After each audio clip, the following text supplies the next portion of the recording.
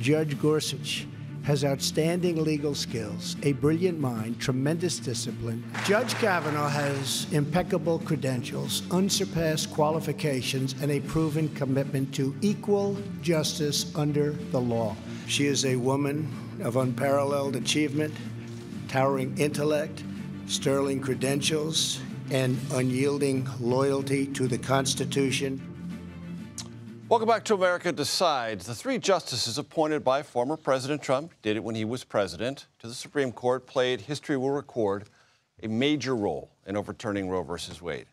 Interestingly, former First Lady Melania Trump today expressed what can only be described as her unequivocal support for abortion rights. Listen. There is no room for compromise when it comes to this essential right that all women possess from birth. Individual freedom. What does my body, my choice really mean?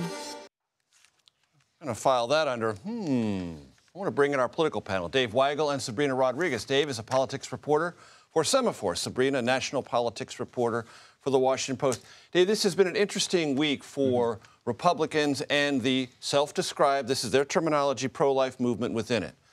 J.D. Vance says at the debate, Republicans have to do a much better job earning trust. While he is saying that, somewhat kind of flail around the difficulties of the underlying specifics of access to reproductive health care, Trump posts on social media, I would veto a national abortion ban.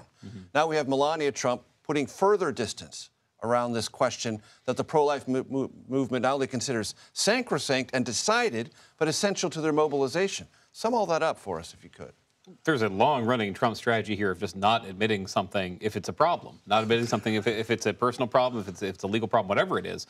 And I'm reminded of what they did with Project 2025, which exists, which has people from the Trump administration working on it, denying until people start to, if you're in the Trump camp, believe, well, he says it's false, it must be false. That's what they've done. Now, has Trump ever said I'd sign a national abortion ban? No. Has he talked about the specific things his administration would do, who it'd appoint, what it would do? He hasn't talked about that. They've just tried to move the conversation. They're actually pretty comfortable saying we won't do a national ban, even though Vance did say when he's running for Senate that he supported one, because when their base hears that, when the voter who's maybe with him on everything but abortion hears that, it's enough to say, well, I trust him. He didn't do it before. He won't do it now. Sabrina, how would you sum up this week on this particular issue and how Democrats view the week that is nearly over? I mean, this is just the latest example of Republicans trying to muddy the waters on this issue, on abortion. I mean, looking at the debate, what was the takeaway from what we heard from J.D. Vance? You know, it was him expressing this sympathy, him expressing that he learned a lot from the Ohio referendum that restored abortion rights, him talking about, you know, that there needed to be something that Republicans learned from this, that they've been losing on this issue. But then at the same time, he, as Dave mentioned, has supported in the past a federal abortion ban. And this is just what we've seen from Trump as well. Him at one point expressing he might support a referendum going on in Florida, his now home state, and then later on saying that, of course, he would not vote for it. So this is really, when you look at the undecided voter, that voter in the middle that is just tuning into the election, this is the kind of messaging that puts them in a position of not really knowing where Republicans stand on it. And for that person who maybe it's not the #1 issue that they're voting on, but feel maybe a little bit uncomfortable with, you know, an abortion ban, this gives them permission to say, well, you know, they're not going to sign a national abortion ban, or I'm not totally clear. And that's where Democrats are really frustrated right now. And we're hearing them say, like, do not listen to this rhetoric and think that this suddenly means that their agenda is different. And they're really trying to bring home, no, this is the agenda that Republicans have stood for. This is the former president who was responsible for the overturning of Roe versus Wade. I like your assessment on this. This will be the first presidential election since Roe was overturned. It seems to me that's the biggest X factor. We can't know what it means until we see it. Would you agree with that? Yes, we've only had a couple elections since then. We've had state elections. Some special elections, some referenda, but we haven't had a national verdict on this. Right. And each time we've had female voters who might have sat out or been Republican in the past or not voted in special elections, they voted Democratic. And underpolled oftentimes. Underpolled, and that is part of the Harris strategy, as far as I understand it. Yes, are they going to lose some, not just white union workers and working class voters that Biden won? Of all races, they're probably losing some of that. Will they pick up more women? That's something that says Democrats' ears ringing because they heard that in 2016. It wasn't true. But in the first election, after Dobbs, they do think it's true. It's been showing up in other elections. There are suburban women in Bucks County and in Maricopa County who have not voted Democratic before, but they're going to vote for the referendum in Arizona, and they're gettable for Harris if that's the issue. Because I'm thinking of some of these states, Arizona being one where it matters, not only is that their referendum there, but every election. It's saying that we're going to throw this back to the states. If you live in a state that's gettable for Republicans at any point, like Arizona, if you live in Michigan, if you live in those places, it is an active issue in each election. We've never had a race like that before. Sabrina, your assessment? Is it an X factor? Is it the X factor in this race? I don't know that it goes so far to say the X factor. I think that at the end of the day, the voters can hold multiple issues at the same time. And we talk to folks every day that tell us, you know, abortion's on the list of issues that they care about. But I think it is one that Democrats know that is ultimately going to help deliver for them in the election. I think the day after the election, we'll be having conversations about the turnout amongst young voters, the turnout amongst women, specifically, as Dave mentions, women, suburban women.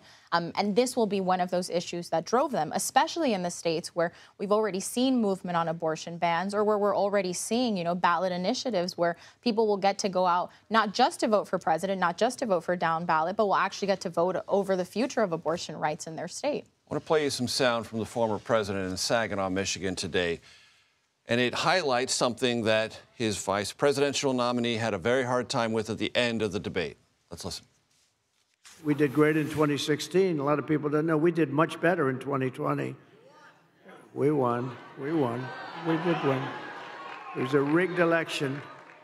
It was a rigged election. You have to tell Kamala Harris, that's why I'm doing it again. If I thought I lost, I wouldn't be doing this again. You know where I'd be right now? On the beaches of Monte Carlo. He didn't win in 2020. And Jack Smith's filing also illustrates that in a conversation after being told he lost, Vice President Pence said, you should concede or take a bow and think about 2024, to which then President Trump says, that's such a long way away. He lost. Right. And he still can't come to grips with that. His supporters don't want to come to grips with that. And I use that term grip in a very specific way. He and the Trumpian Republican Party remain in thrall of this lie.